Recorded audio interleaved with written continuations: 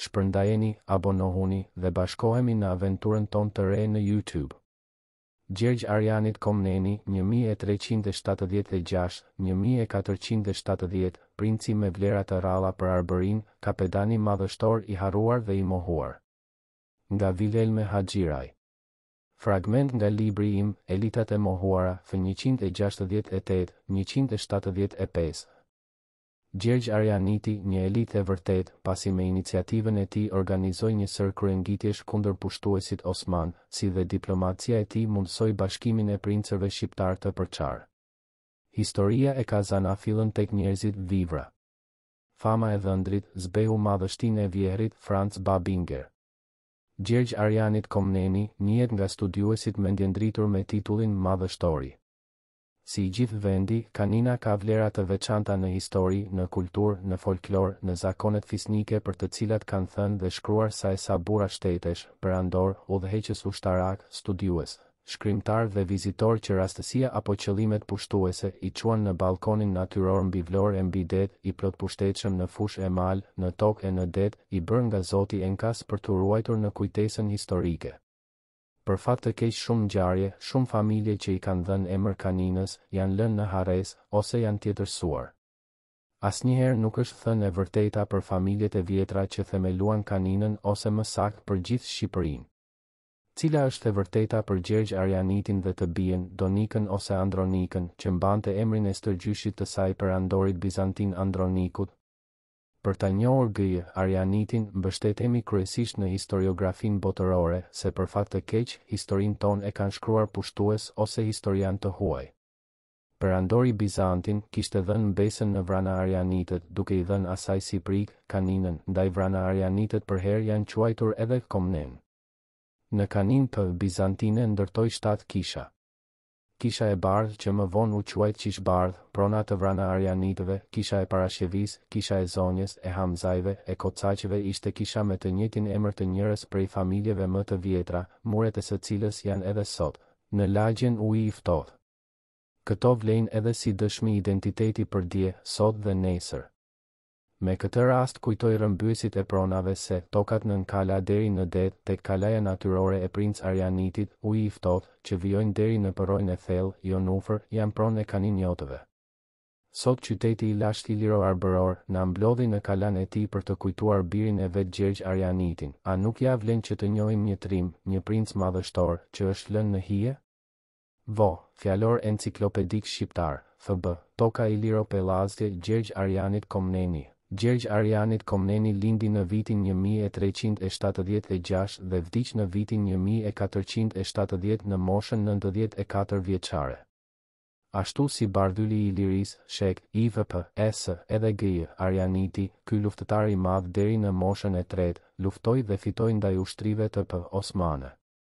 Për trimëri dhe besën ndaj arbërisë, u vlerësua nga Evropa me epitetin Gjergj Madhështori, ai qysh i ri ishte marrë peng nga Sultan Murati, në Edrene. Vo, f enciklopedik, f35, Dr. Lutfi Aliaj, Zemra Shqiptare, 9-3-2014 Gjergj Arianit Komneni. I pari i kësaj familjeje, i dokumentuar në shek, e Gjergj është David Arianiti, i cili në vitet 1001 dhe 1018 ishte strategu i themës së Selanikut, Maqedonisë, në shërbim të perandorit bizantine, Vasili I cili më pas e emëroi strateg të Shkupit, kur rezistoi kundër sulmeve të barbarëve bullgar. Në vitin 1319, Papa Gjoni Gjergji i dërgon një letër fisnikëve albanez, ndërmjet tyre dhe protolegatit Gulielm Arianiti, ku i bën thirrje të bashkohen për organizimin e kryqëzatës antiserbe. Kjo letër e papës, dërguar Gulielmit, dëshmon pozicionin e lartë politik, shoqëror dhe fetar të Arianitëve. Më 1373, emri Gjergj Arianiti, ndoshta gjyshi i princ Arianitit, gjendet i qëndisur në epitafin e Glavenicës, që është njëri ndër 3 të këtij lloji të njohura deri sot në gjithë botën. Cili ishte princi Gjergj Arianit Komneni? Vo, Toka Iliro Pellazje, 5-7201, Historia e popullit shqiptar, 2002, f. 197, princ Arianiti në dokumente të ndryshme njihet me disa emra. Emrin e vërtet e ka Arianit Komneni, por njihet si Gjergj Arianiti, në legjendat popullore e therasin Gjorg Golem Arianiti. Të tjerë e therasin thjesht Gjergj Golemi. Edhe pse me 4 emra, bëhet fjalë për një njeri, Gjergj Arianit Komneni. Kronikanët e kohës thonë se është i një trungu me topjaj. Një gjë është e saktë se Arianitët, sipas studiuesit italian Paolo Petta, janë vazhdues të familjes së lashtë të sheh. Të ictë vrana, me të cilën zëfill aristokracia feudale e Evropës jugëlindore. Sipas studiuesve dhe kronikanëve, Ana Komnena, Barleti, Hopf, Babinger, Folmeyer, Iliams, Eti, të cilët shkruajnë se emri Vrana ka ndryshuar disa herë, Vrana, Uran, Brana, Arenit, Harenit, Arianit. Nëse shohim zhvillimet e emrit dalin të dy emrat, Arianit dhe Vrana. Dhe të dyve si Arianit dhe Vrana i ushtohet emri, Komneni, emër i trashëgimisë nga perandori. Është fakt se Gjergj Arianiti, me gjithë bëmat, lavdin, famën dhe meritat për bashkim kombëtar, nuk përmendet shumë në tekstet e historisë. Nuk i kanë dhënë vlerësimin e duhur si elit, madje është lënë në harres. Më shpesh përmendet si ati i Donikës, ose si vjeri i Skënderbeut. Me këtë identifikim i është bërë padrejtësi, se ai ka personalitetin dhe individualitetin e tij, i cili ka qenë i famshëm si brenda arbërisë edhe në bollë. Ndaj duhet të përmendej si një luftëtar i pajpur që triumfoi për 10 vite ndaj sulmeve të ushtrive osmane, prej 1431-1443, dhe më pas për krah ushtrisë së Skënderbeut derisa dha frymën e fundit. Debatet mbi origjinën, emrin dhe fundin e tij vazhdojnë edhe sot.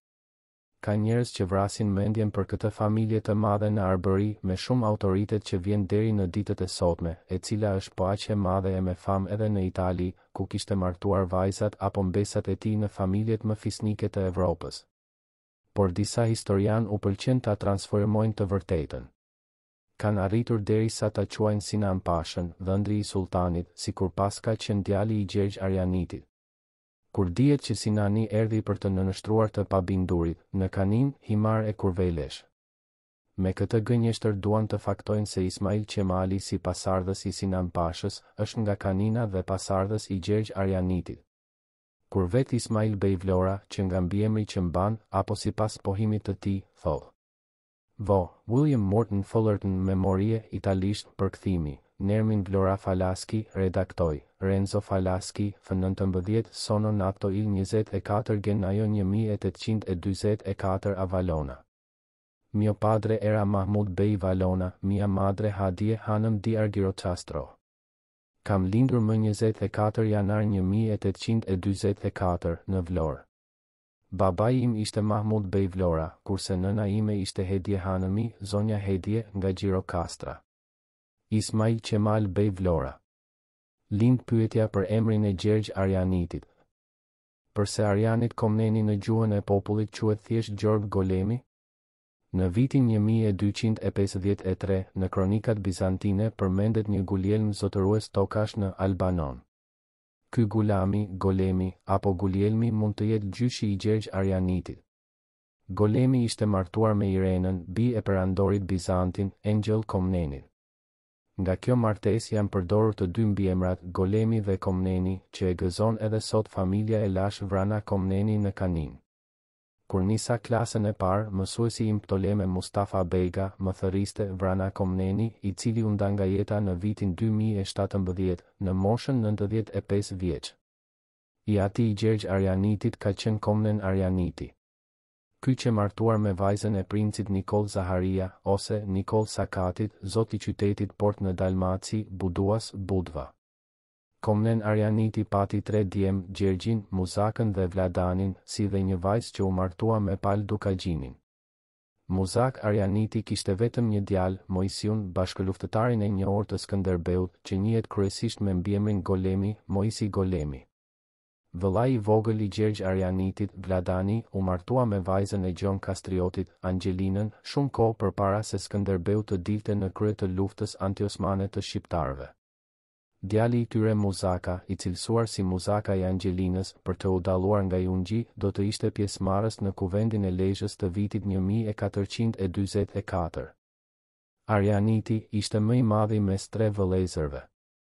Ai u martua me Maria Muzakën, nga e cila në paj mori shumë toka. Zotërimet e Gjergj Arianitit kishin një shtrirje të madhe në Shqipëri, nga Dibra, Shpati, Polisi, Durrësi, Mallakastra deri në Det, Vlorë, Kanin, Himar, Kurvelesh deri në Golem të Gjirokastrës. Edhe qyteti i Manastirit ishte në jurisdiksionin e tij.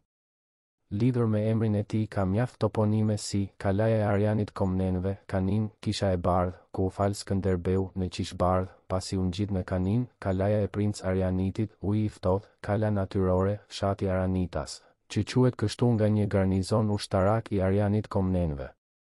Pas vdekjes së Marjes, Arianiti u martua me një aristokrate italiane nga Lecce, Pietrina Francone.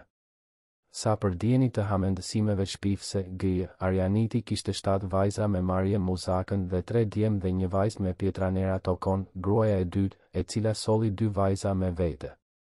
Djemt e Gjergj Arianitit quheshin Thoma, Konstantin dhe Arianin. Më i rëndësishmi që luajti rol në historinë e Romës së Shekzvzvi ishte Konstantin Arianiti, protonoter i papës, duka i Monferratos, i emëruar despot i Durrës, prevez dhe princ i Maqedonisë, i cili vdiq më 1530 dhe është varrosur në kishën e 12 apostujve në Romë, për shërbime të larta diplomatike ndaj Romës. Mbi të gjitha vlerësohet nga papa për nuhatjen politike në Evropën e trazuar, ku lufta mes Francës, Romës, Austro-Hungarisë ishte prezente. Papa e vlerësonte për shkathësinë diplomatike të tij, veçanërisht kur Konstantin Arianiti shmangu luftën mes Romës dhe Francës, pasi ka qenë në marrëdhënie shumë të mira me Maksimilianin e Gjermanisë. Pietranera, italiano-arbreshe, pas vdekjes së burrit, princ Gjergj Arianitit, shkoi në Venedik dhe kërkoi përkrahje për djemtë e saj. Konstantini dhe Arianiti qëndruan në Itali. Djali i madh i Gjergj Arianitit, Thomai, me që këshilli i të xhitëve në Venedik, për shkak të moshës së vogël, nuk i dha titullin e qytetarisë senjori siç e kishte i ati, u kthye nga Venediku dhe ndërroi fe me emrin Ali, emrin e të cilit mban çezma e Mademit në Kanin ose çezma e Ali Beut. Hyri në shërbim të portës së lartë. Kjo është dega e Arianitëve që vazhdon sot me familjen Vrana, e cila ka trojet dhe pronat e saj të panumërta rreth kalas së Kaninës dhe në gjithë Trevën. Kjo familje më e lashta, bashkë me 5 familjet e vjetra, kanë themeluar Kaninën si qendër e banuar. Të moçmit edhe sot pas gjithë traumave tragjike që kanë kaluar, pinjollët e kësaj familje i thërasin Komnen për shkak të stërgjyshes bizantine, Paolo Pekta.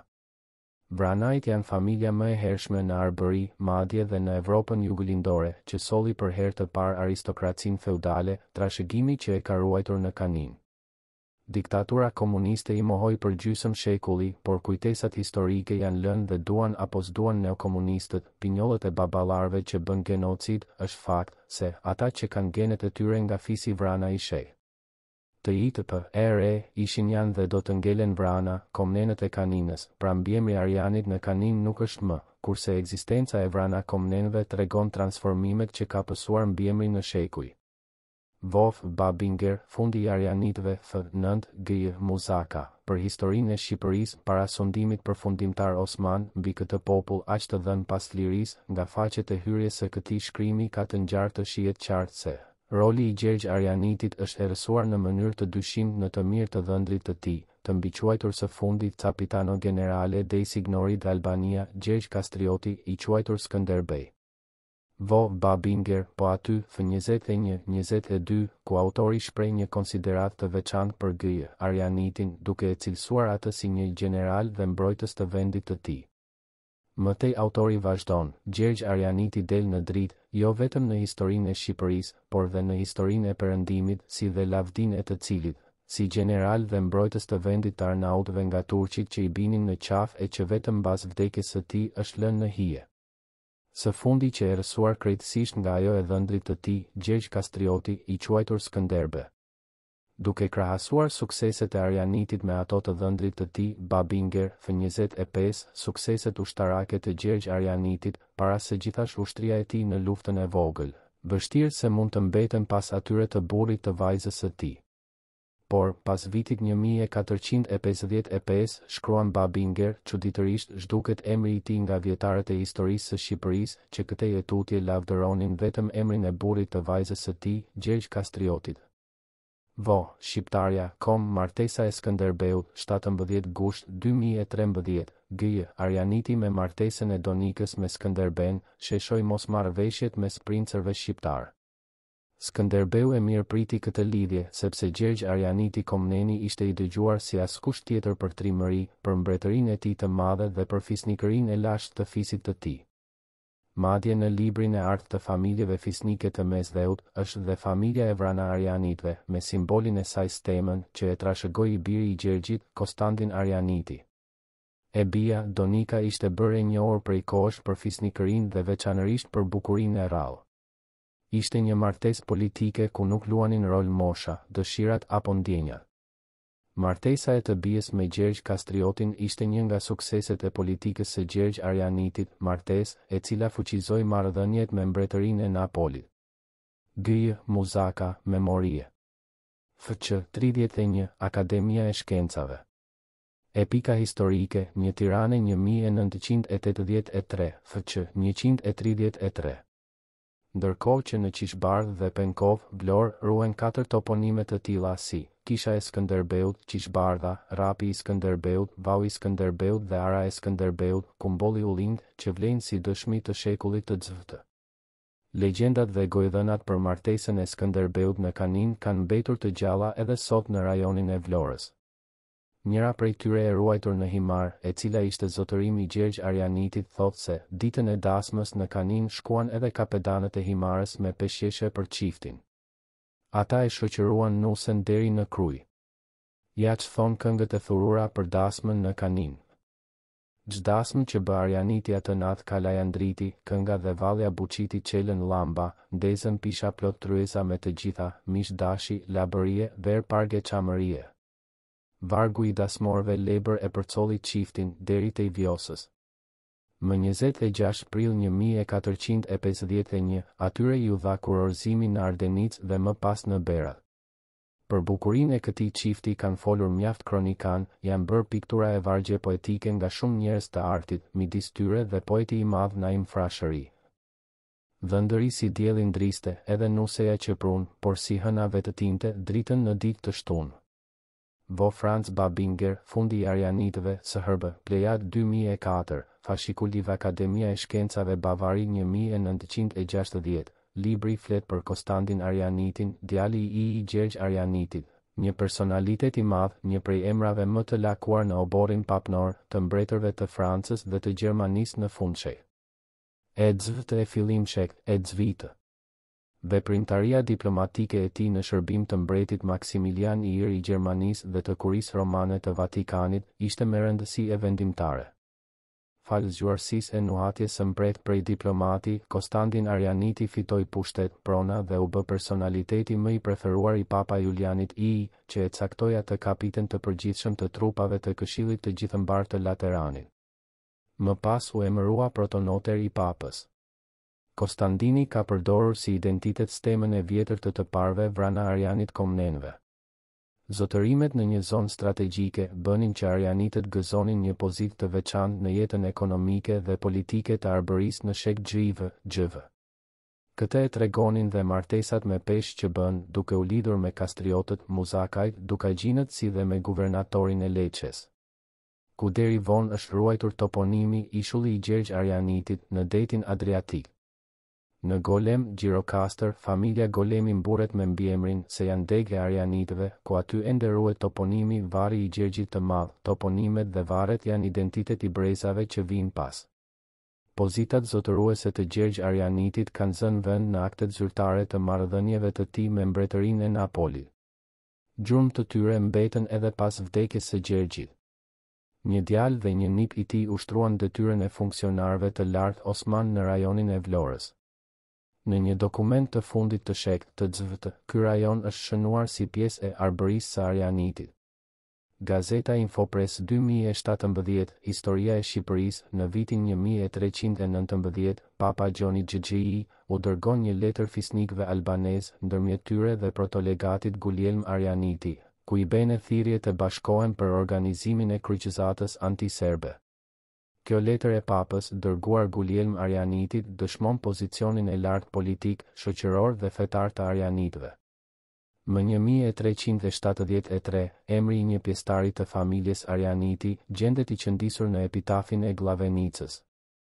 Ky epitaf është njëri ndër 3 punimet e këtij lloji të njohura deri sot në botë.